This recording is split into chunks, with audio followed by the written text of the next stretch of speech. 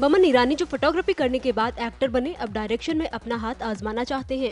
I'd like to make a movie. I'd like to direct a movie. I do not know what kind, but all I know is I like to make a film about human spirit. I'd like to make a film about people. To me, people interest me a lot. I like faces. I like human beings. I don't like too much violence, unfortunately. क्योंकि Boman photographer थे, इसलिए उन्हें कैमरे के पीछे की जानकारी जरूर थी, लेकिन उनका मानना है कि फिल्म इंडस्ट्री में आने के बाद उन्होंने इसकी बारीकियां सीखी। Certain things I have not designed myself. Certain things I just let it go with the flow, go with what someone has in store for me. People you meet, great people like Ram Madhwani, Rahul Dikuna, Raju Hirani, Vinod Chopra. Sometimes they take your hand and take you, wherever you got to go. You've got to do it with a great grace and spirit that these people are probably more knowledgeable than you are.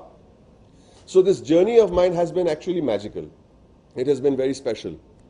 But standing behind the camera has actually taught me a lot about standing in front of the camera.